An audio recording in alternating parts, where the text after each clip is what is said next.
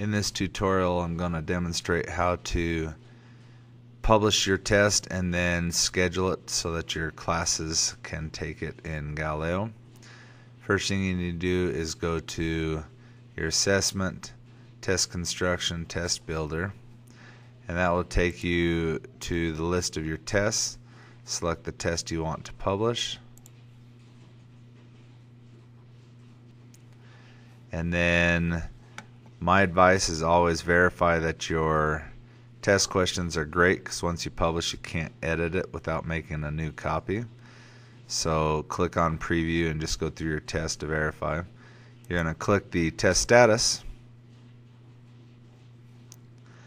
and then right now you're probably going to be in your construction phase. All you have to do is click publish phase and hit save test status. Once that's done, we now need to schedule it. So what you can do is go to your dashboard, and right here you've got a button that says schedule.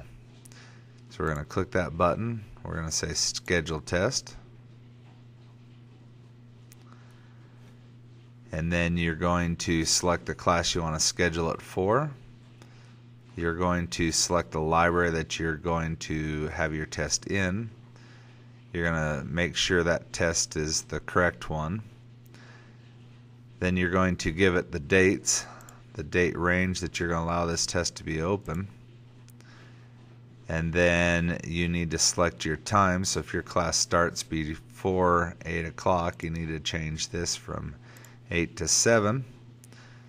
Then this date here needs to be on or after the to date up here. If you're going to use a calculator, this is a good time to select the calculator you want to appear in your test. Decide whether to randomize the order of the test questions, which I do.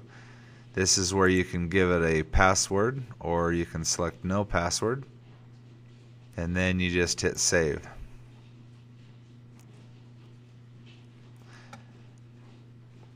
And it'll take you back to your calendar, and you should be able to see that your test is now scheduled.